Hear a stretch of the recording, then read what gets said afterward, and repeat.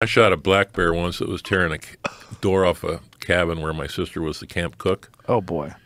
And the night before, I'd seen bear tracks all over the place, and I said, I'm not going to eat much for dinner. I'm just going to be a light sleeper tonight. About 3 o'clock in the morning, I hear this boom, John, boom, another rifle shot. I step up, my .6 was right there. I blasted that black bear right on the doorstep and wounded it pretty good. Jesus Christ. They die hard, man.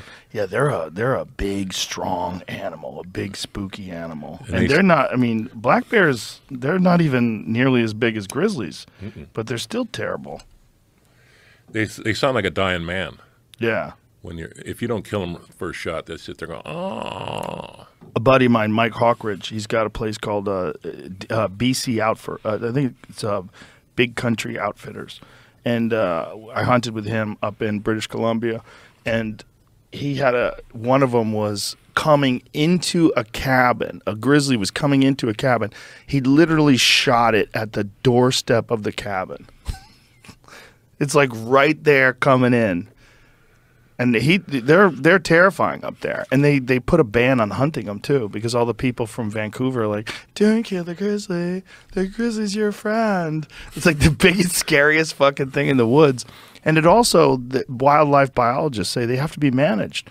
If you don't manage their population, then they decimate the population of deer and elk and moose and everything that lives up there. And so there's all these people that understand the balance of nature, and these well-trained, well-educated wildlife biologists who make recommendations, and then people vote on it, which is crazy because you're having people vote who are never even in the woods. You got people voting in Vancouver, and they're like, don't kill the bear. The bear is your friend. We don't want trophy hunters. But what they don't understand is like you're making life extremely difficult for all the people that live up there. If you don't manage those populations, you lower the amount of game that are there, the game animals, and also you make it very dangerous for those people because now those bears are no longer scared of people because they used to associate people with gunshots and fear and, people will hunt them. Now they think of people as food. Yeah, when the wolves come into town, if you have a dog out on a chain, you go out the next day and all you got is a collar. Yeah. And a head. Yeah. Wolves are unbelievable hunters. Unbelievable. They really are. I got a couple of creeks with different packs. If they get a moose, they'll camp there for a week and a half eating it. That must be so wild to see. I was out at one of my creeks. There was a calf moose stuck down in a tailing pile. It couldn't make up the side of the tailings because they're so loose.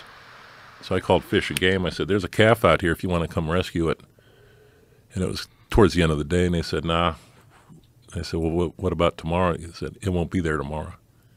And I went out there the next day, and it was just bones.